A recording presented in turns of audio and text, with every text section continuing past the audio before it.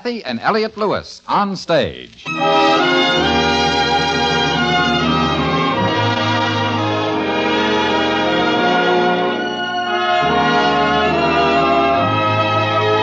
Kathy Lewis, Elliot Lewis, two of the most distinguished names in radio, appearing each week in their own theater, starring in a repertory of transcribed stories of their own and your choosing. Radio's foremost players in radio's foremost play.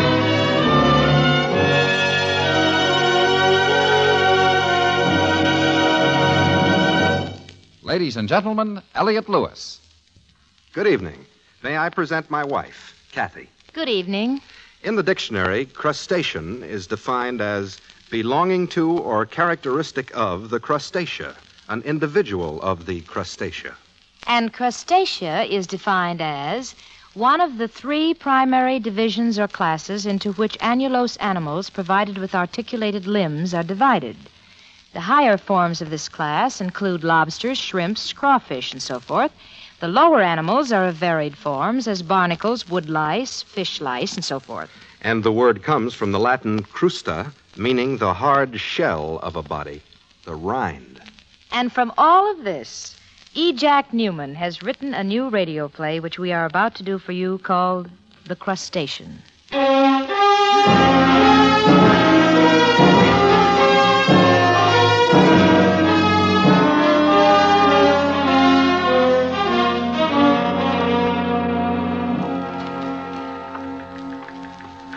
Hello, Foley. What's that thing out there? Huh? Oh, it's a teletype machine. What's it for? It prints news. Seen lots of things. I guess I ain't never seen one of them before. Do you remember me, Foley? Look, none of you people, none of you gonna want to listen to what I tell you, so I won't tell you. That's how I feel about it. I might listen, Foley. Why don't you try me? You wouldn't listen. You wouldn't, and nobody else would. Foley, What? we've talked before. Oh, yeah, we talk. We have, huh? We talked before about maybe do you have a match so as I can light up? Or do I have a match so as you can light up? Well, we never really talk, you and me. We had coffee together in the kitchen.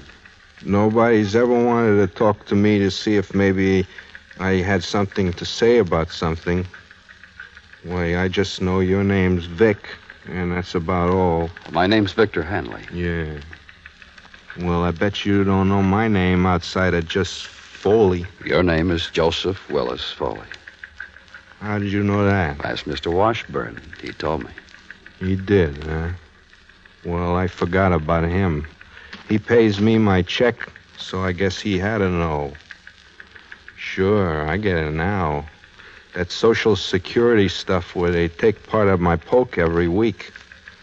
Wash should know my name all right, but he never wanted to know it. He had to on account of government. Wash never calls me anything but Foley. He never said to me, "Hello, Joe," when he come in the kitchen. I'm Foley to everybody around. Just plain Foley. Nuts. Joe. Joe? What? You talking to me? Yeah.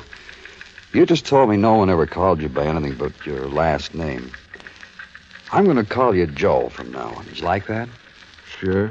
Joe, you're right when you say we haven't talked about many things since we've known each other. I drop into the hotel now and then and say hello, and that's about all. But that doesn't mean we haven't been friends in a way. Now, have I ever done anything to you? Have I ever hurt you? No. You've never done anything to me. Okay, then what's to stop us from talking right now? Oh, would you like one of my cigarettes, Joe? Tailor-mades? Yeah. Sure. Why not? Give me one.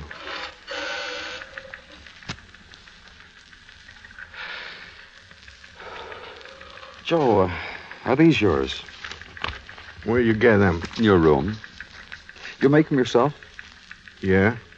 They look very interesting, Joe. Some kind of color charts, aren't they? Joe, I'd like to know what all these cardboard sheets mean. Will you tell me about them? I understand you worked pretty hard on them. Where you hear that? For people at the hotel. They told me you spent a lot of time on them. All your spare time. Is that right? What's it to you? Will you explain them to me, Joe? I'd like to know. Them's my ideas. Your ideas, Joe, in color? Yeah. You know much about colors? Not a thing, Joe. Colors is important in life. How do you mean, Joe? You take your green. Now, that's just about the best color there is. So if you got green, you got something. But if you got, say, purple, you got maybe lots of trouble.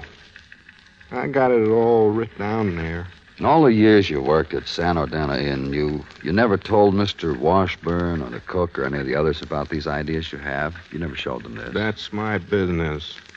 A guy can keep his business if he wants. Of course, Joe. Now, when did you first... Say, you want to talk to me anymore, Vic? Yes, Joe. Then why you keep asking questions? I'm talking to you. I'm telling you about things, and you keep asking questions. You let me tell it to you, will you? Sit down, Joe.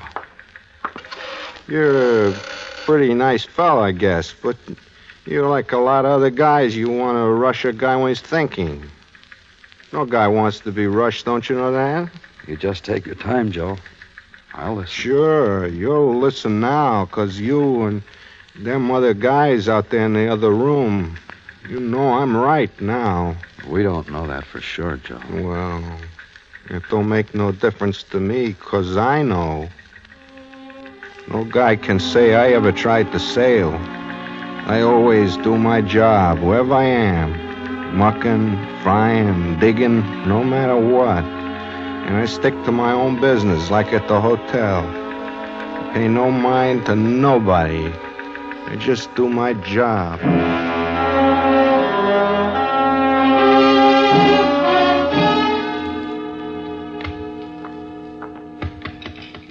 You write your orders at the table, then hang the check on this hook here for the chef. Then you take your makeup back out into the dining room. Swell. Water, napkins, silverware. Okay. Coffee over there, cream and sugar outside. Anybody wants tea, use that urn.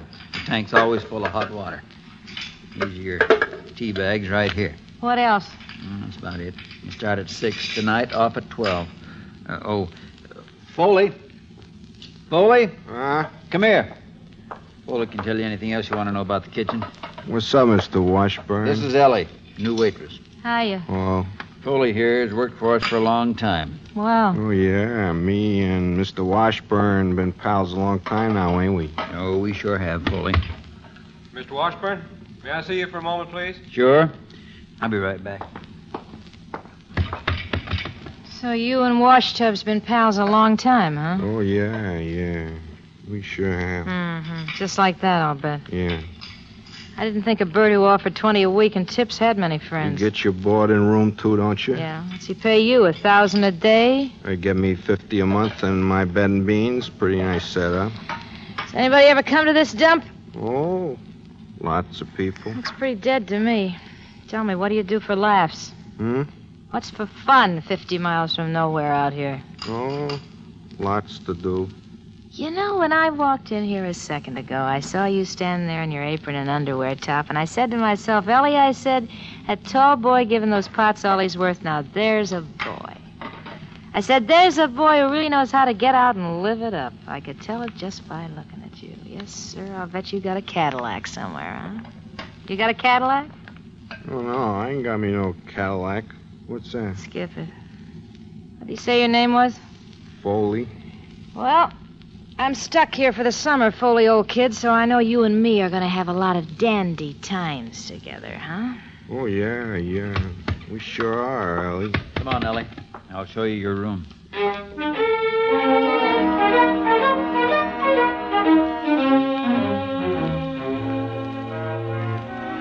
Me and Ellie didn't have no dandy times together. I only seen her when we was working. I didn't figure on it. A guy knows what's what. I knew about her, like I say, from the first. A guy knows what's what. Yes, sir.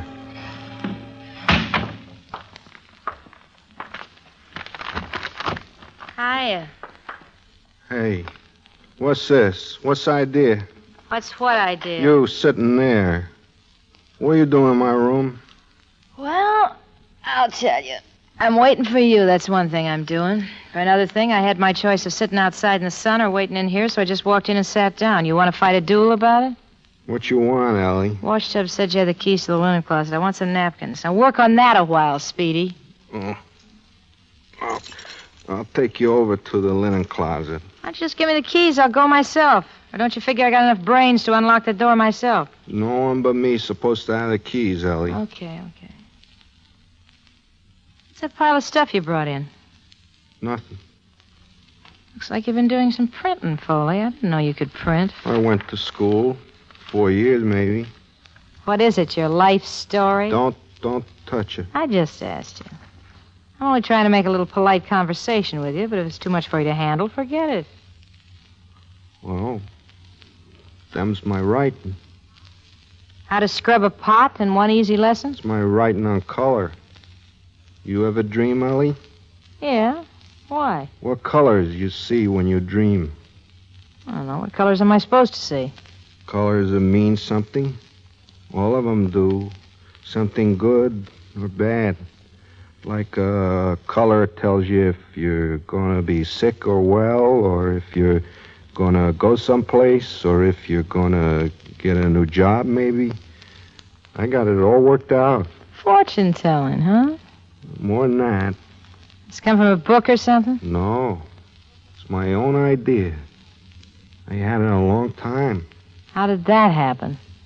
Well, I've been knocking around plenty in my time, bumming and working. And I've seen plenty of things. Guys drunk, guys killed. I knowed about them from their colors. I knowed about lots of people on account of their colors. You take a guy and you look at him and you wonder what he can do. Can he maybe plane a piece of wood better than any guy alive? Or maybe can he roll makings better than any guy? Every guy can do something in life, see? Every guy's got some reason for being here.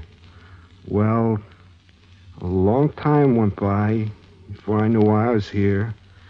And then I figured out these colors. That's what I can do. Well, my. You've been writing it down, huh? Yeah. I ain't never told anybody. That's smart. Keep it to yourself. I'll just bet my last $1,000,000 buckaroos you got life all figured out there. And you're just the kid who'd know all about it. Yes, sir. You're making fun of me, ain't you? Why, no. Well, whatever gave you that idea, Einstein? Don't make no fun of a guy. Don't ever make no fun of a guy, Ellie.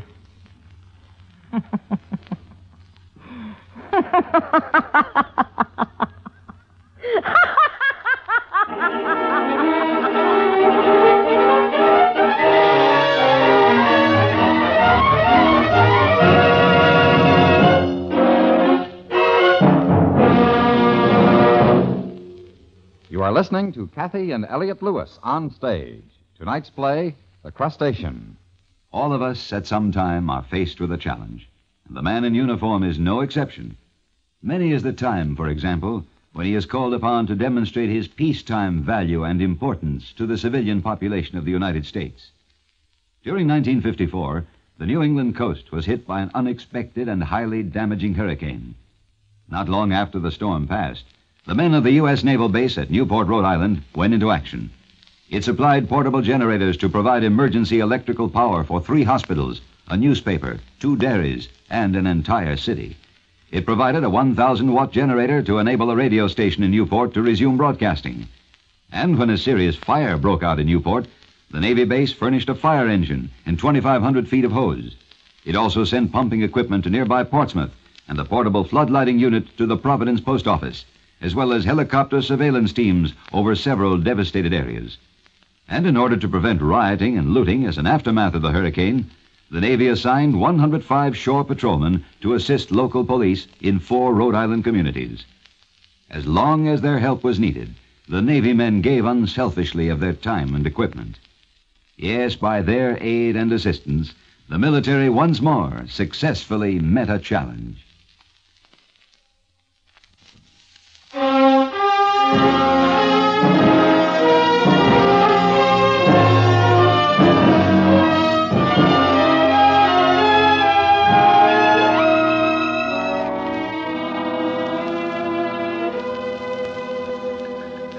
Hey, can I have a glass of water? Oh, here, Joe. Pretty dry.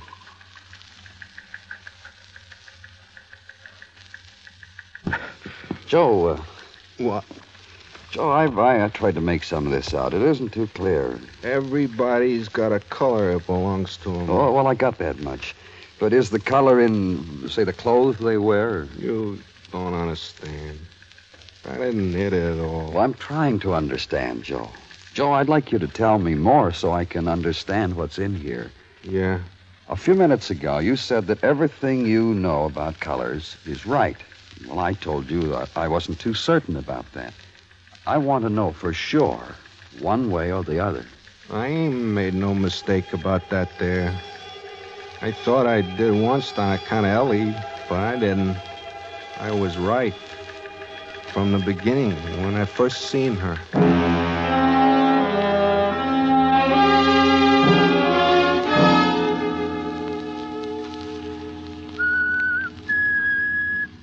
Foley?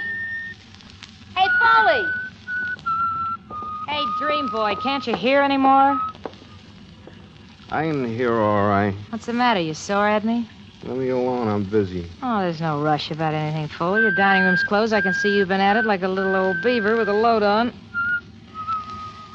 I wouldn't stay around this dump for a minute if the tips weren't so good. We had a house full tonight. Did you laugh at any of them?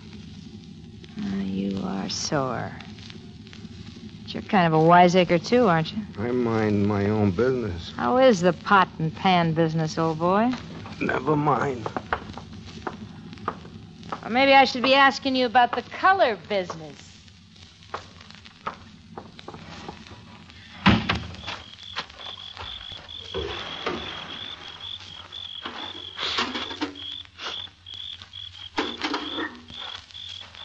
Seeing a lot of life around these days?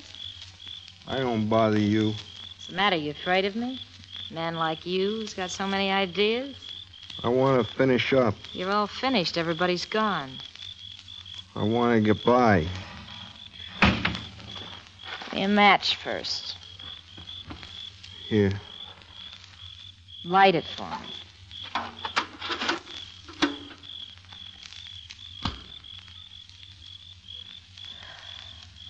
Let me by now. Why don't you have a smoke yourself? I don't feel like one. Aren't you going to talk to me? Got nothing to talk about. You had plenty to say this afternoon, all about your ideas. I had enough. That's too bad, and I was going to learn so much. You never learned anything. You know what you are? You're a fish. Huh? You're a crab, maybe a shrimp. You got a shell just like one of them. You a fish? I want by. Oh, come on, kid.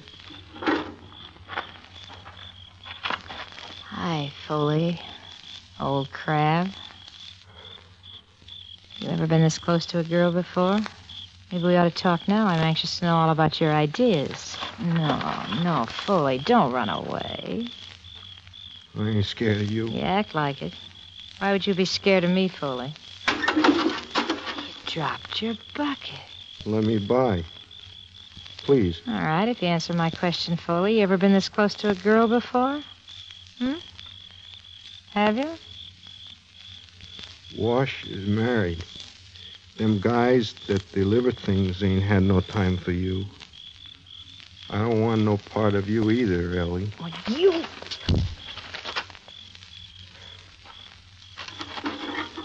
Now, let me get by. Greasy, that's what you are, Greasy. You're a greasy dumbbell.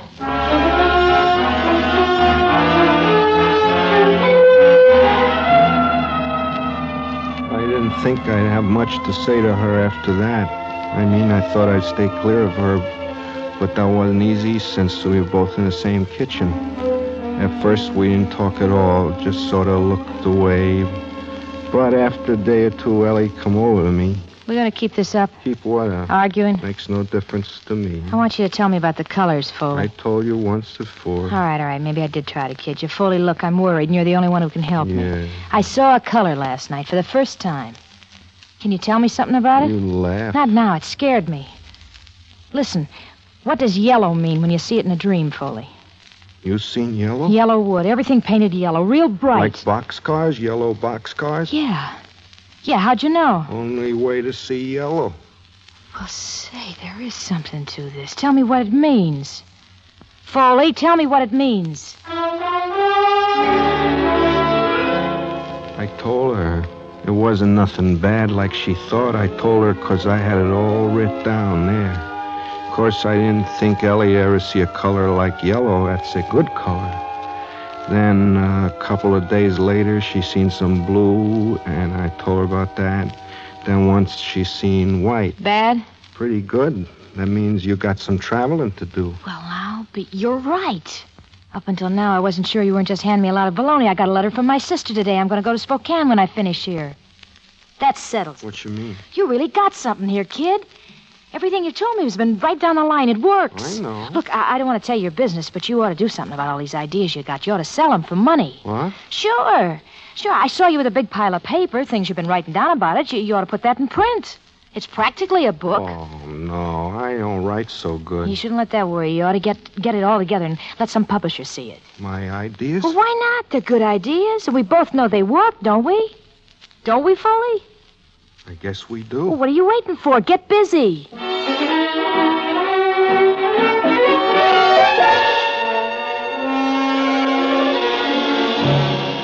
That's it, sitting there. I put in a lot of time on it. Took a lot of time because all I had was what I sort of scratched out, but it came out pretty good. And Ellie said she'd take it with her when she left. She said she had a friend who was a publisher in San Francisco. I guess maybe I seen it all happening. I mean, me, telling people about my ideas.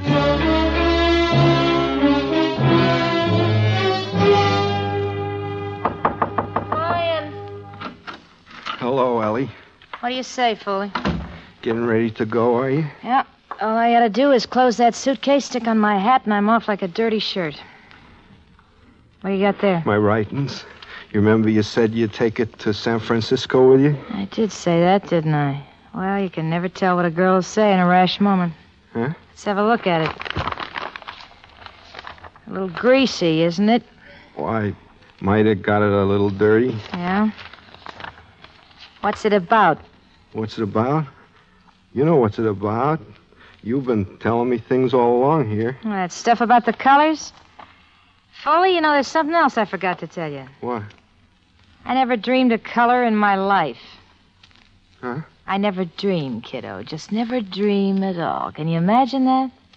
But you told me you dreamt yellow and then blue and white. You told me that. You know what? I was glad to tell you that.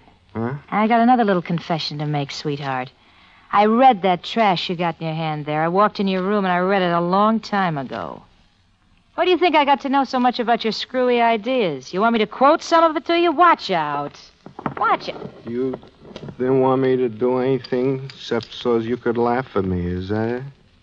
Well, now, I guess maybe that is it.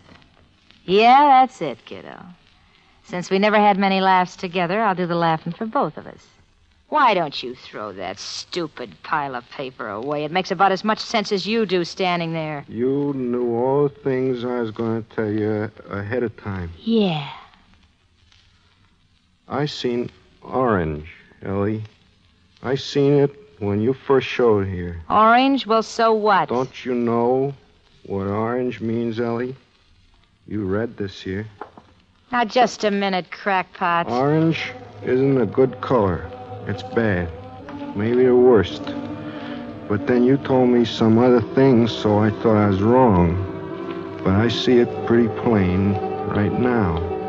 You didn't want to listen to me. You never want to listen to anybody. You never will. Get out of here. No, Ellie. I see it better than ever now. Listen, you crazy crap. No.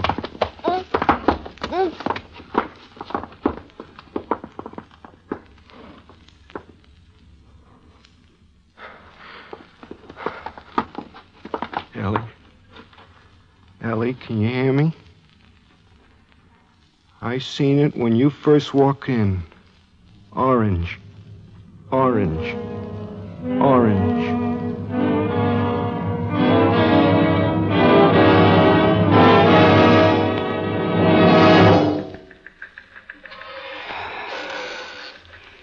I'm going to look all this over, Joe. Yeah, you do that, Vic. You can tell by them what I've been saying's right.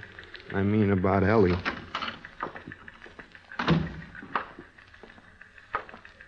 Reporters, Vic. They want to know all about this color angle. Want to take pictures of the book and get it in the morning edition. What are you fellas whispering about? Oh, just a minute, Joe. How about it? No. Tell them no. But, Vic, they'll keep hounding us. Go out there and tell them no. The color thing has nothing to do with their stories. Okay. Hey, What, Joe? what happens now? Well, I guess you'll stay here tonight, Joe. Sergeant Bailey will be back in a minute to take you downstairs.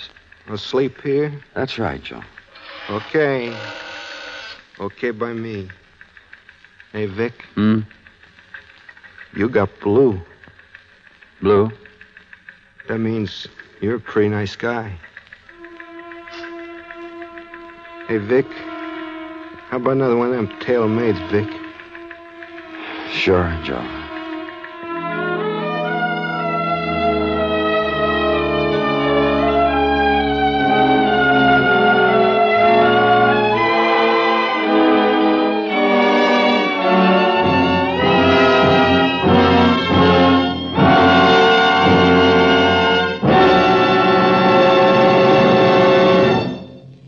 The Crustacean, starring Kathy and Elliot Lewis on stage.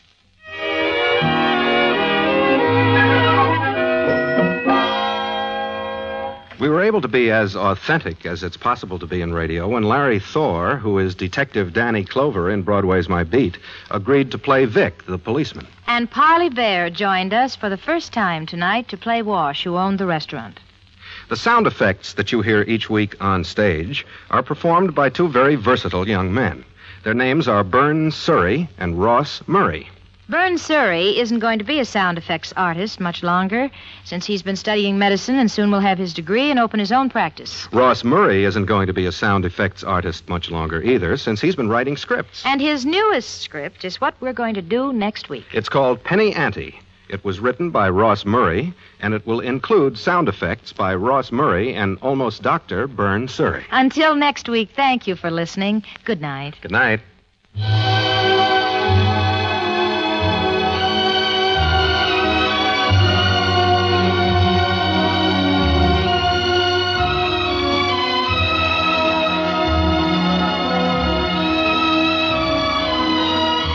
Be sure and join us next week when On Stage returns with Kathy and Elliot Lewis in another play we know you will enjoy.